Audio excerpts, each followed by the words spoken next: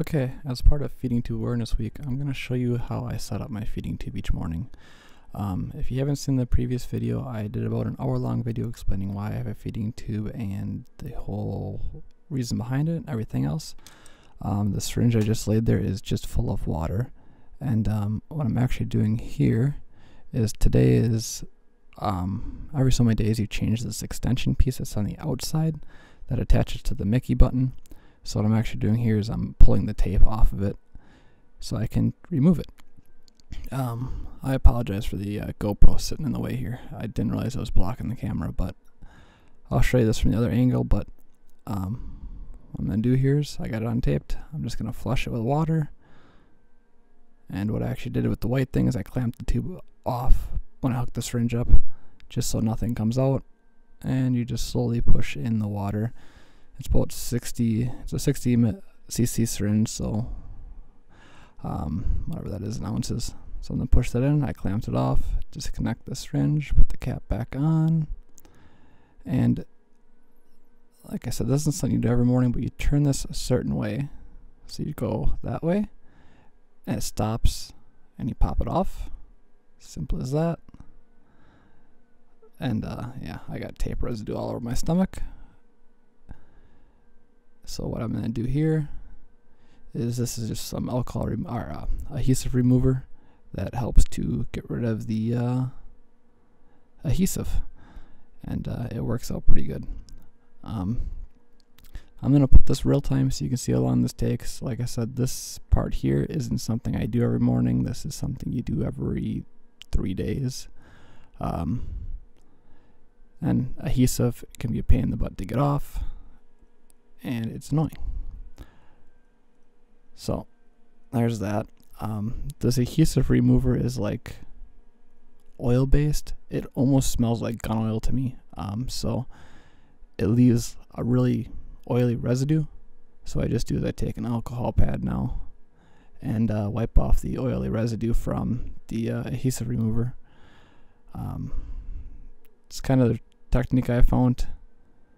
It seems to work the best. Otherwise you end up with 50 million black spots all over your stomach from adhesive, and yeah, that's no fun. Like I said, I did shoot a previous video explaining the whole thing. I do really highly recommend you check that out. It's like an hour-long video, and I go through everything about it. And yeah, so this is kind of the boring part, but we got that taken care of. Okay, I just stepped off to the side here to actually grab a Q-tip because I forgot to set one out. So these tubes all drain a little bit. They're basically a hole into your intestines. The balloon helps them seal off pretty good, but you still get a little bit of drainage around them. And taking a shower, it normally washes most of it off, but I took a shower at this point probably about 12 hours ago, and I just kind of wanted to clean up underneath it because this is morning now, and what drained overnight, it can kind of, it's almost like the boogers you get in the corner of your eye, that little green hard pieces. They kind of build up underneath the tube and they can be really annoying throughout the day and scratch you and make the tube really uncomfortable. So it's just better off just to clean it. All I do is take a Q-tip, dip it in a little bit of water, and clean off underneath it and around it. And that definitely makes it a lot more comfortable throughout the day. And it doesn't take real long. It also allows me to clean off, seeing I got the extension off right now, it allows me to clean off where that sits, and yeah, just try to keep everything as clean as possible, and keep that as healthy and less infection. So there's that. That is something I do every morning, is clean underneath it. It takes maybe 30 seconds on most mornings. So here we go, cleaning around it again. Seeing I don't got the extension in the way, I probably spent a little bit more time cleaning it this morning. And yeah. So I'm just going to wipe off what water I dripped down. Like I said, most mornings it doesn't take this long, but most mornings I can do this about 5 or 10 minutes. So here's a new extension. And It's the same thing, but now seeing this one is brand new, there's nothing inside of it. So what you do is you put all the caps on, and then you clamp it off. Or no, you put all the clamps on. Alright, I cannot talk. You put the caps on, then you hook a syringe up to it. And I'm just going to go over the garbage can here. And I'm just going to flush a little bit of water through it, just to push any air out of it, so it's primed with water and not air. There you go. I'm going to clamp it off and put the cap back on. And then what I'm going to do here in a second is put it on. So, just got another syringe full of water. I just keep a cup on my counter to fill up with water. And here we got the tape finally. So, yeah. This morning I wasn't really going fast. I actually tried talking to do this as I was going, and it just did not work out. So, that's why I'm doing a voiceover. Yeah. Like I said, I'm going to do this real time. I'm not really rushing, not really going fast. Obviously I didn't put the extension on yet, so here is the bag for the formula. And I do 5 of these things of formula a day. I do put 3 in the bag in the morning, and then I do 2 more around 5 o'clock, put in the bag just so it's a little bit lighter throughout the day. And you shake them up good. I pull the caps off, and then these bags come kind of wrapped up and bundled up. And the fastest way I found to get them fill is you just blow them a little bit. If you don't do that and you try pouring the formula in, it just makes a giant mess and it doesn't go in very fast, and you gotta pour it in real slow. So this way you can just dump it in real fast. Yeah. So that is this yellowish cream colored goo is my breakfast, dinner, and lunch basically. Like I said, do 3 of these or 5 of these a day, 3 in the morning. I put 3 in around 5 o'clock, and we're pretty much good for about 15 hours.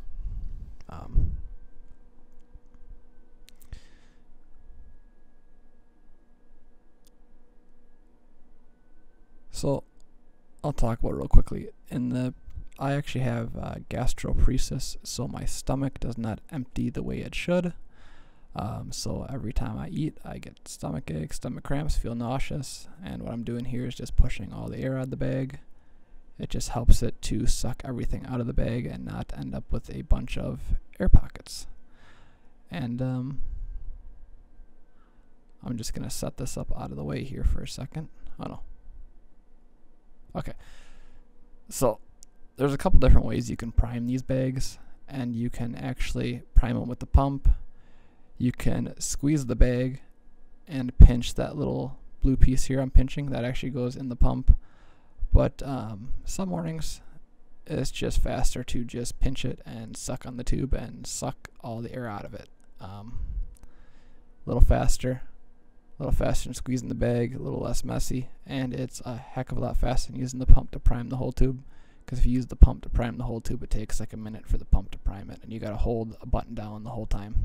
So as you see, and I just pretty much primed that in like 15 seconds. So I'm gonna set that up out of the way for right now, and I'm actually gonna put the cap back on the end.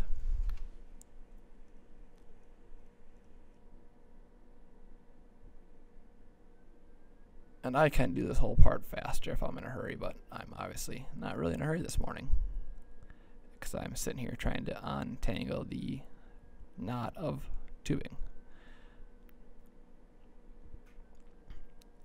Yeah.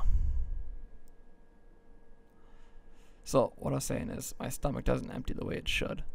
It takes too long to empty, so every time I would eat, I would get nauseous and feel like I had to throw up. I'd have stomach aches, I would have stomach cramps. It just was not fun. It was not a fun experience. It was not a fun year. I go all over this in the previous video. But after about 8 months and me losing about 25% of my body weight, the doctors finally decided to do something about it, and I had a surgical J-tube placed, which is a feeding tube that goes directly into my intestines and bypasses my stomach. This way I don't end up with stomach cramps, I don't end up with stomach aches, and it just basically bypasses my stomach and does not allow, well, it allows me to get my nutrition I need without having to eat and feel like crap. And I kind of go through this all in the previous video, but now I'll put the extension in. So same thing, you line up these two little black marks and you push it in and twist it around, and I'm going to kind of let myself a little bit of a loop there, kind of getting it where I want it. I'm going to grab my piece of tape I cut earlier and just tape that in place. The whole thing with the tape is just if you catch the tubing on anything or pull on it in a funny way or anything like that, it doesn't pull on the button and possibly rip it out. So the tape is just like a safety feature basically. And here again, I'm going to clamp the line off, open up the cap, I'm going to hook a syringe up to it again, unclamp it, flush it with water. This just makes sure that everything's still working right and that that extension is in the right way, and it also just flushes the line again. So you actually don't feel this unless it's a little bit of a cold water. You can kind of feel the cold water once in a while, but if it's room temperature water, you don't even notice it. And same thing, clamp it off, disconnect the syringe, put the cap back on, and now we're going to grab our bag of formula here. And I've actually stretched this line out just to make sure it's not wrapped up funny. It's so annoying when you get them all wrapped up and they don't twist right. And here we go. So now this blue piece kind of hooks in that pump and it just goes around this black piece that rotates. It's kind of like a peristaltic pump. So I got that all set up and I'm just clearing out my settings on my pump, getting my pump set right. And I'm just going to slide it off to the side. And now you can see I didn't suck it all the way to the end. There's still a bit of air in there. So I'm going to hold the prime button on the pump to prime it to the end, which you guys cannot see in this view. Yeah. And there we go to the end. And back up again. And like I said, these lines are horrible. They got a lot of twists in them. Just make sure it's all twisted right. My line is still clamped off. So I'm just going to screw that in there. Like I said, I'm kind of watching the twist on the line. That makes it a lot easier to ball it up and keep it off to the side all day. And there you go, it's connected. I hit start on the pump, and you should be able to see it go in.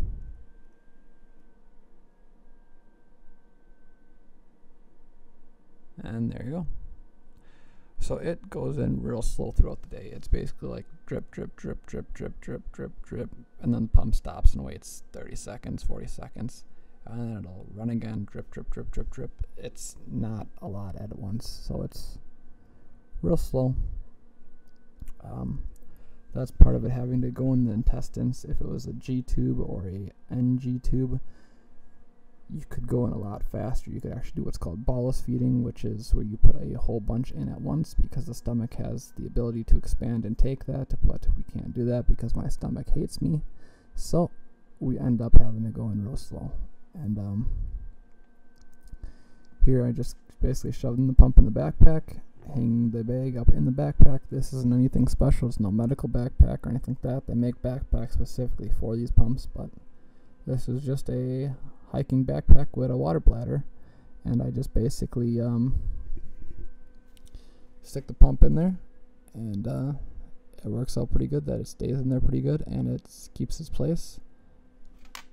And we'll get that taken care of, and we're pretty much set for the day. Basically, the only other thing I do is I'll actually coil up the line, and I have a clip that I can actually attach it to me, so it keeps everything all neat and tidy, and you don't have 3 feet of line hanging off you.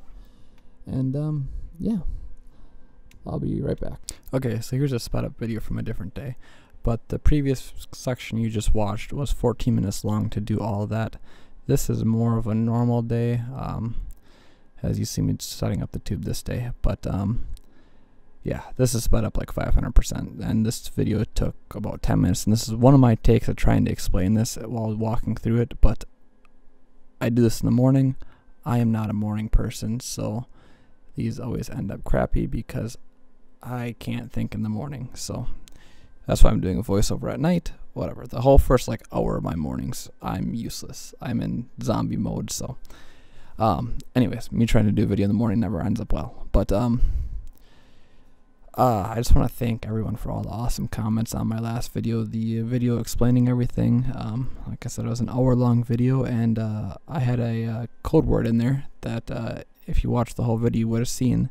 And the number of people who actually watched the whole video and had that code word in their comment was actually awesome. Made me very happy. I was a little worried about putting out an hour-long video, and sorry, cut off. But here you can see I'm actually priming the tube with the pump, which takes much longer. As you can see, it's about up 500%, 500 times, and this still took how long to prime. But I was nervous about putting out an hour-long video and that people wouldn't watch the whole thing all the way through and that, but everybody seemed to watch it. Everybody had really nice comments. I was a little nervous about doing this, so if you guys like this stuff, let me know, and maybe I can do some little more videos on this. It's interesting. It's something you don't see every day. It's something different, and it's educational, I guess. I mean, it's been a learning experience for me, so